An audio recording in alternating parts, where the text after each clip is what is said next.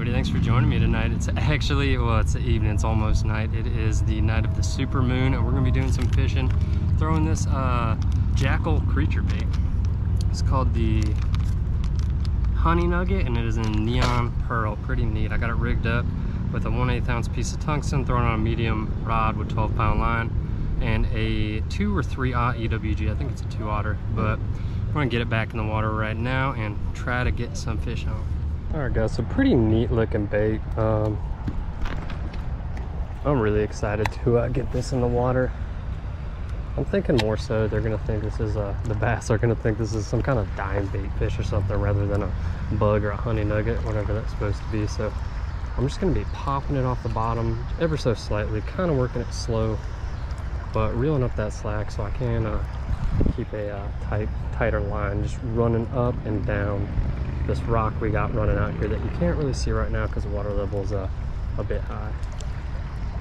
So we'll see if that method of fishing it works well. It does have a really nice kind of flapping action, fluttering action when you do jig it like this.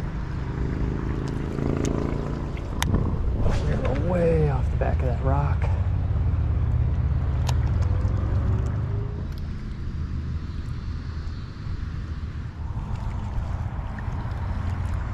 Good fish, guys. Good fish.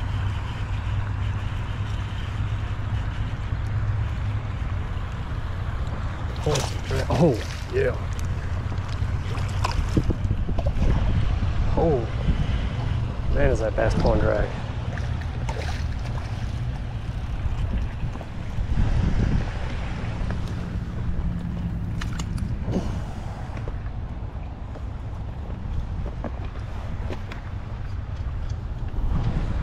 All right.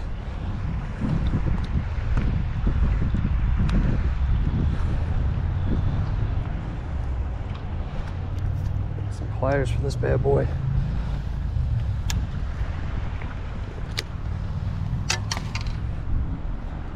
Look at the size of that largie, guys. Absolutely gorgeous. Probably, I'm gonna guess, almost 3 pounds. Alright everybody, check out this beautiful first fish on that really neat Jackall bait. Man, he hit it way out there. I think this is probably what's been busting all those shad. So I'm gonna get her back in the water. We're gonna keep going at it. Just had to show this this old girl off. I'll get a weight on her real quick.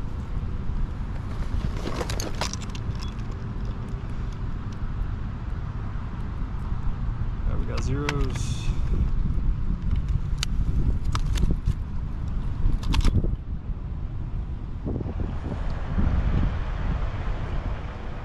And 2 pounds, 12 ounces.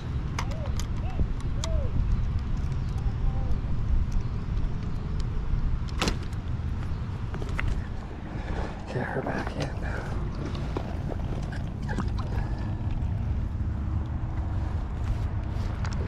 Sweet fish, guys. Alright guys, we've been out maybe 20 minutes, caught that one fish. Pretty nice. If I didn't seem crazy enthusiastic or talkative, there were 2 people standing on the bridge talking to me. They were real nice though. Yeah, looking like even if that's the only fish I catch today, it's gonna be a good day. But I got a feeling we're gonna be able to get another one on. Got maybe 45 minutes before complete sundown, maybe less.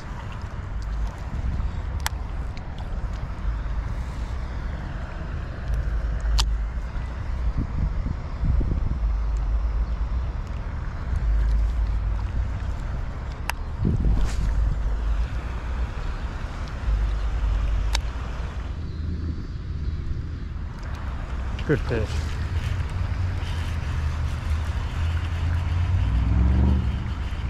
Getting some nice ones on, guys. All right.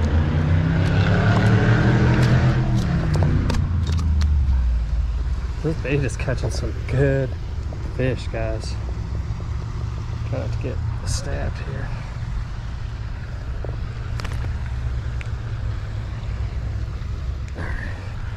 Take a look at that nice largemouth. Cool. Look at that coloration, that light coloring on those scales. We're going to grab some pliers right quick.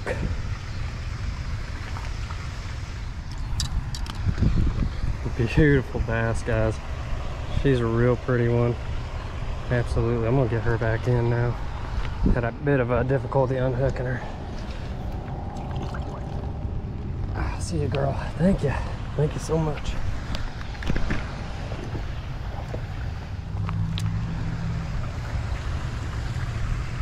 All right, guys. So that's 2 nice bass on the bait. Big fan. I'm really enjoying it. Really enjoying the old bait. Seems to be extremely effective for me.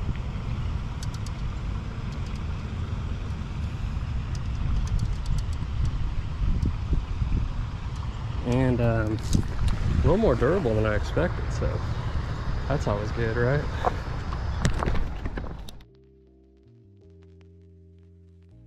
Hey, what's up everybody? I hope y'all enjoyed the video. I had a great time making it as always. Hope everyone's doing all right out there. So went out early in the morning to do some fishing, man. I almost struck out. I think I caught 2 tiny little baby bass. Wasn't even worth making a video about. What's up, Mars? Come up, say hi. Oh, good boy. See me talking to the camera, thinks I'm talking to him. You're a good boy, buddy. Good boy. Anyhow, guys, I was able to get about an hour before sundown, a little more. Went out there. I was probably out there for like an hour and a half, and ended up catching a couple really nice fish. So I was really stoked about that, guys. Had a good time doing it. Those like 2.5 plus pounders are kind of scarce this time of year for me in the river. Really, I can still catch a lot of 1 pounders, 2 pounders, but anything more than that is a real blessing. So I was pretty stoked. It is slowly getting cooler. I got a couple videos I still have to put out. I haven't edited yet on a disc of fishing that heat wave, so had somewhat decent luck in that. Y'all see when I put those out. But anyhow, guys, the bait I chose was the what's she trying to say? This is the Jackall Honey Nugget. Now Jackall's a pretty legit JDM company if you haven't heard of them. Packaging is really clean, real cool looking, right? It is in a lot of Japanese. So I took it out there. It's a 3-inch bait. Color I chose was neon pearl. That's what it looks like. I knew that would get hit. I knew it mimicked a bait fish kind of, and that's why I chose that more so than kind of like a green or something else like that, or a brown kind of classic creature bait style. I kind of wanted to look like a dime bait fish, something that could just flop on the bottom. Once I saw the action, I knew I had made the right decision. So durability wise, plastic was pretty good. I mean, I'd say it's about average. I really like the plastic. I like the action. I like those little appendages flapping around. I mean, that's all right. That's gonna get me a strike, but did I expect to do as well as we did in such a short amount of time? Absolutely not. So I was more than stoked. I'll definitely be throwing this bait again and getting some more Jackall stuff. I do have a couple depths baits, another JDM brand that have similar coloring that I want to get out there and throw. But anyhow, I rigged it up on a 2-aught, real easy. You simply just pop it through there to kind of the bend of that hook right there, and we'll slide it right up that shank. And I'm gonna tuck that eye up in that plastic like this, and then right before, y'all see this little kind of bend in the plastic where it gets lighter so this can flap more. I'm gonna go right in front of that and just stuff the hook of the tip of that hook in there and hook it right in the plastic like that, and that's how we were fishing her. And I rigged that up with a 1/8 ounce piece of tungsten. Tungsten or lead, I think I would have done just as good with lead. I do have a lot of tungsten because I never fished. I'm afraid of snagging and losing it because I fished some very snaggy areas, but I figured, what the heck, man, it's lighter, it's smaller, let's do it. And I did not peg that bait either. I kind of just let it flop around, and y'all saw how it worked. I just popped my rod up over and over and over again, slowly reeling in that slack, and was able to generate a strike like that. I was using my rod I feature on this channel probably more so than any other rod. It's my all-time favorite rod ever made, and it is a DX742 Charlie by Dobyns. Absolutely love it. That's a medium 7.4 rod with a fast action tip. I got that paired with the Metanium shallow spool, and I run 8-pound Seaguar fluorocarbon on that. So if I can go lighter, I'll go lighter. Sure, you could throw this on a medium heavy. I could have thrown it on a heavy rod. I knew I could get away with a medium and lighter line. That's what I want to do. I could cast it further. I can feel it better. It's more sensitive. And it's just a lot more fun to fight fish on a lighter rod. So that is why I chose this.